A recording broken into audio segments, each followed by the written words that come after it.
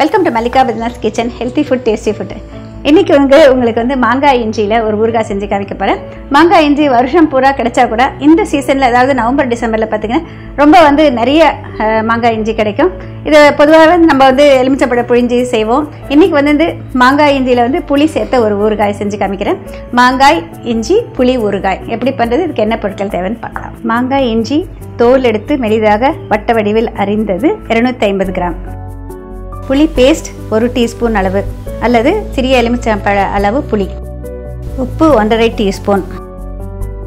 மிளகாய்த்தூள் 1½ டீஸ்பூன். வெல்லம் ஒரு சிறிய கட்டி அளவு. பெருங்காயத்தூள் விரும்பும் அளவு. மஞ்சள் தூள் சிறிதளவு. தாளிப்பதற்கு தேவையான கடுகு. எண்ணெய் சிறிதளவு.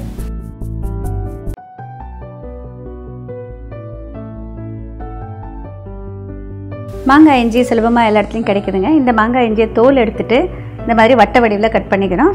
இந்த மாதிரி அது ஒரே மாதிரி சைஸில் ஈவனாக கட் பண்ணிக்கோங்க. இந்த பிக்கிள் அதிக நாள் தாங்காதுங்க, 15 நாள் 20 நாள் அந்த மாதிரி தான் தாங்கும். ஆனால் அத்தனை நாள் வரைக்கும் இருக்காது, எல்லோரும் சாப்பிட்ருவாங்க ருசியாக இருக்கிறதுனால. இந்த மாதிரி கட் பண்ணி ரெடி பண்ணிக்கோங்க. இப்போ இது வந்து புளி பேஸ்ட் அப்படிங்கிறப்ப இதோட வந்து நம்ம தண்ணி ஊற்றி கரைச்சிக்கணும். அவங்கவுங்க புளி வந்து கொஞ்சம் அதிகமாகவோ குறையவோ எப்படி வேணால் நம்ம எடுத்துக்கலாங்க. ஆனால் அதுக்கு தகுந்த மாதிரி உப்பு காரம் நம்ம போட்டுக்கணும். இந்த ஊறுகாய்க்கு வந்து அதிகப்படியான காரம் தேவையில்லை, ஏன்னா வந்து அந்த அளவுக்கு வந்து இதில் எடுத்துக்காது. ஸோ வந்து ஒரு ப்ரெஷர் குக்கரில் இந்த மாங்காய் இஞ்சியை வேக வைக்க போகிறோம். புளி பேஸ்ட்டு இப்போ இதில் வந்து தண்ணி சேர்த்துக்கிறேன். அதாவது நம்ம எந்த அளவுக்கு தண்ணி தேவையோ அந்த மாதிரி, அதாவது இந்த பீசஸ் எல்லாம் முழுகிற அளவுக்கு தண்ணியில் போட்டுக்கலாம். இப்போ இதை வந்து நம்ம ப்ரெஷர் குக் பண்ணணும். ப்ரெஷர் குக் பண்ணுறப்ப வந்து ஒரு 3-4 விசில் வச்சாக்க போதுமானது. அதிக நேரம் அதிகம் வேகணும் அப்படிங்கிற அவசியம் இல்லைங்க. இது நல்லா கொதி வர்றப்போ மூடியால் மூடிட்டு, இப்போ இதுலேயே வந்து உப்பு காரம் இப்போ ஃபஸ்ட்டு சேர்க்கக்கூடாது. முதல்ல வந்து புளியில் வந்து இஞ்சி வேகணும், அதுதான் ரொம்ப முக்கியம். மூடியால் மூடிட்டு வெயிட் வச்சிடலாம். இப்போ வெயிட் வச்சுட்டு 3 விசில் வர வரைக்கும் நம்ம வெயிட் பண்ணணும். 3 விசில் வந்ததுக்கப்புறம் ஆஃப் பண்ணிடலாம்.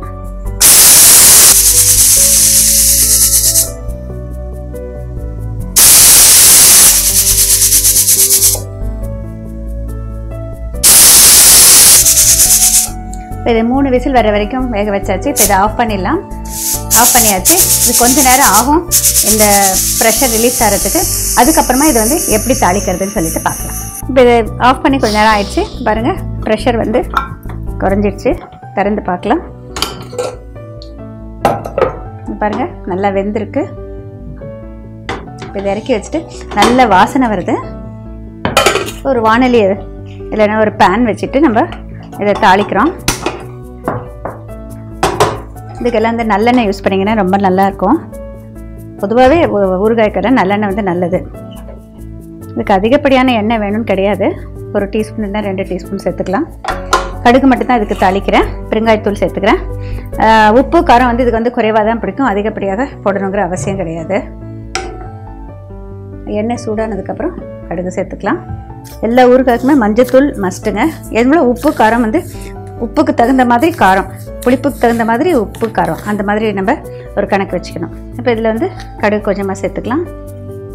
கடுகு கூட பார்த்திங்கன்னா நம்ம நாட்டு உணவில் வந்து நம்மளுக்கு ஜீரணத்துக்கு ரொம்ப நல்லது. அதாவது கேஸ் ஃபார்மேஷன் வராமல் ப்ரிவெண்ட் பண்ணோம். நிறைய விஷயங்களுக்கு இது ஹெல்ப்ஃபுல்லாக இருக்கும். ஃபேட்டு அசிமிலேஷன் சொல்லுவாங்களே, ஃபேட்டு வந்து கொழுப்பு சத்து நம்ம உடம்புல வந்து உறிஞ்சப்படுவதற்கு அது வந்து it has to undergo lots of இது பார்த்திங்கன்னா அது நிறைய சேஞ்சஸ் வரணும். அதுக்கப்புறம் தான் அது வந்து கொழுப்பு வந்து ஜீரணமாகி நமக்கு உடலில் அப்சார்ப். அதுக்கு வந்து இந்த கடுகு ரொம்ப ஹெல்ப்ஃபுல்லாக இருக்கும். அசிமிலேஷன் ஆஃப் ஃபேட் அப்படின்னு சொல்லுவாங்க, அதுக்காக. இதோட பெருங்காயத்தூள் சேர்த்துக்கலாம். இதோட இதை வேக வச்ச இந்த மாங்காய் இஞ்சி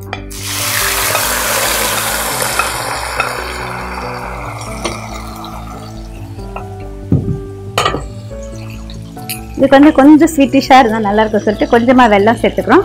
புளியோட அந்த வெல்லம் சேர்க்குறப்ப ரொம்ப ஒரு சுவையாக இருக்கும். இது வந்து கேரளாவில் செய்கிற புளி இஞ்சி கிடையாதுங்க, இது வேறு.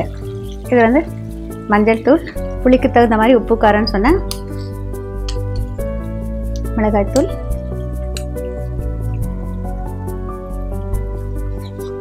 சேர்ந்து ஒரு நிமிஷம் 2 நிமிஷம் கொதிச்சா போருங்க. பொதுவாக இதுக்கு வந்து ப்ரிசர்வேட்டிவ் எல்லாம் சேர்க்கறது கிடையாது.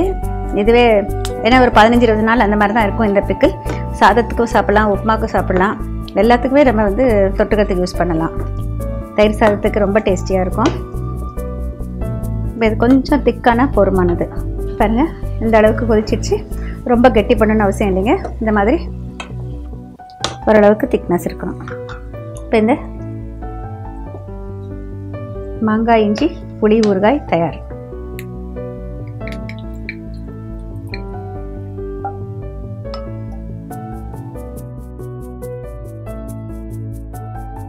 மாங்காய் இஞ்சி புளி ஊறுகாய் தயார். நல்ல மனம் வருது. பார்த்தாலே நம்மளுக்கு வந்து சாப்பிடணும் அப்படிங்கிற ஒரு நம்மளுடைய உணர்வை தூண்டுது. இந்த பிக்கிள் வந்து செய்கிறது ரொம்ப ரொம்ப சுலபம். அட் த சேம் டைம் வந்து நம்ம வந்து இது வந்து அதிக நாள் வச்சுருக்க முடியாது. நீங்கள் ஃப்ரிட்ஜில் வச்சிங்கன்னா ஒரு ட்ரை பாட்டிலில் கண்டெய்னரில் போட்டு வச்சிங்கன்னா கிட்டத்தட்ட 1 மாதம் 1.5 மாதம் வரைக்கும் வச்சுக்கலாம். ஆனால் வந்து எப்போவுமே வெளியில் எடுத்து பரிமாறின உடனே எடுத்து வச்சுருங்க. ரொம்ப நேரம் வந்து வெளியில் வச்சுருக்க வேண்டாம். கெடாது, ஆனால் வந்து ரொம்ப நாளுக்கு வந்து இது தாங்காது. ஏன்னா வந்து நீர்த்த புளிக்கரைசல் தான் சேர்த்துருக்கோம். இது மற்றபடி வந்து எந்த விதமாகவும் ப்ரிசர்வேட்டிவ் அதெல்லாம் சேர்க்கறது இல்லை. ஆனால் வந்து டெம்பரரி பிக்கிள்ஸ்ன்னு சொல்லுவோம் நம்ம நாட்டில். அந்த டெம்பரரி பிக்கிள்ஸில் இதுவும் ஒன்று. நீங்கள் வந்து இந்த மாங்காய் இஞ்சியில் தான் பண்ணணும். ரெகுலர் இஞ்சியில் இந்த மாதிரி பண்ணால் அந்த அளவுக்கு சுவை தராது. Root mango ginger pickle. This root mango ginger we have to scrape the skin and slice it into small pieces. Pressure cook it in the tamarind extract for 3 whistles. Take out, heat little oil, add mustard seeds, Asafoetida, and then add boiled ingredients in that. Add salt, chilli powder according to your taste, very little jaggery, and boil for a few minutes. Your pickle is ready. This is very very tasty. Mango ginger is available in India, especially in South India. During this season it is available more fresh and very tasty. It will have a flavor of ginger and mango, so it serves both the purpose. There is the sour taste also will be there, that astringent taste also will be there, and we are adding tamarind extract and jaggery and everything. I think this will have all the 6 tastes in this. Our Indian 6 tastes will be there in this pickle.